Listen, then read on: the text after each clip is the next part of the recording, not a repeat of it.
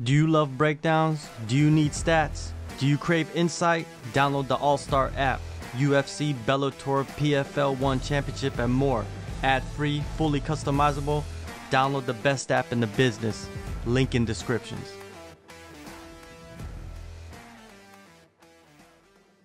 Cool. And talk about Jones gone and just Yeah. the dynamics of that, man. There's so many factors, so many variables heading into this fight with Jones and his long layoff and him gaining the weight to become a heavyweight. And then you got Gane, who's like built like Anthony Joshua, right? And so athletic and probably one of the most athletic we've ever seen in the heavyweight division, and a phenomenal striker as well.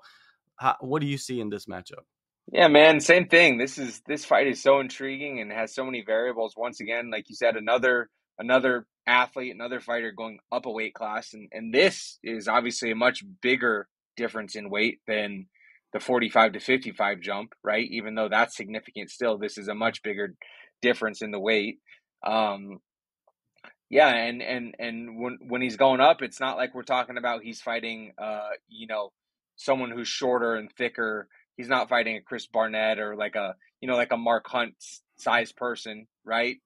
He's fighting, aside from Francis, one of the most physically gifted guys at that weight class in Ciryl Gane. So it's going to be really interesting. We have a true natural heavyweight in Ciryl against someone coming up to heavyweight. We even saw it in Jones's last couple fights. He didn't appear to be as efficient as he used to be. Maybe a little bit more labored, a little bit slower. So I'm really interesting to see, and this is going to be the first time he's fought at heavyweight, and first time back in a long time. So we don't know how he's going to carry that weight through 5 rounds. The one thing that bothers me or worries me a little bit is that we saw Francis take Gane down.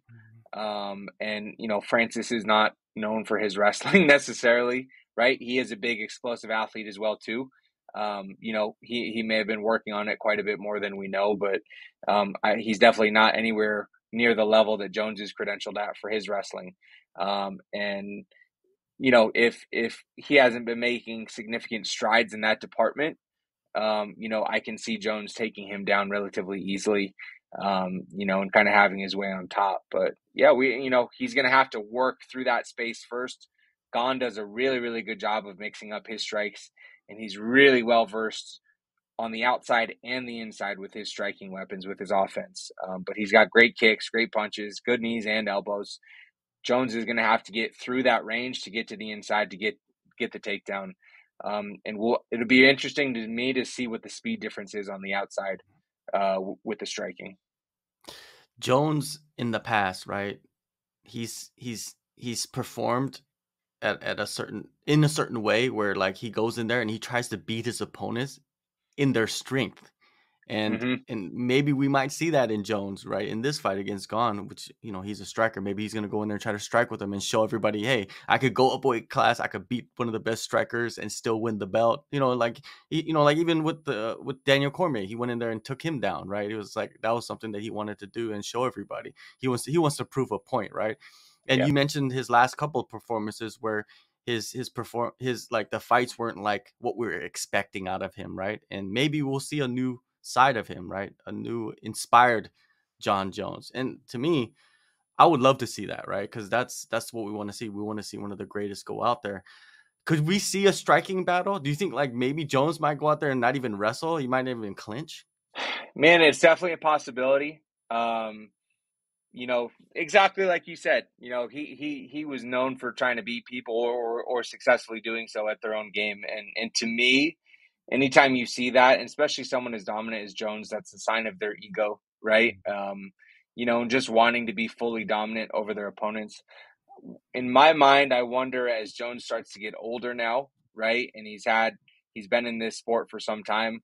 I wonder if, kind of that veteran fighter wisdom is going to come out in this fight and say, hey, look, the path to victory in this fight is not that. It could be maybe, but the easier path is for us to use our wrestling, right, and make Ciryl work and get up off of his back. I could see Jon coming out and testing the waters a little bit. I feel like that ego for someone like him who's been such an elite champion, is hard to fully like suppress. I could see him coming out and testing the waters, and if it's not going well, then he resorts to his wrestling after that. And if he is having his way, man, he might just keep the fight standing for 25 minutes and try to prove a point. Like I said, I would hope, from a coaching perspective, that him being a veteran now, he recognizes the path to victory and understands that there's a way that this fight can be maybe a little bit easier, you know. But we'll see, man. Fighting is built off of ego, and people like John thrive in those situations. So, yeah, man. If I'm Ciryl, I'm trying to play on that ego a little bit too, and encourage him to strike with me, obviously, because he knows he's going to have his best chance there too. So if I'm Ciryl leading up to that fight, I'm talking bad about John's striking ability. I'm pointing out holes in his striking game, and I'm hoping that it lights a fire under him to come out and strike with me and try to give me a better path to victory in the process.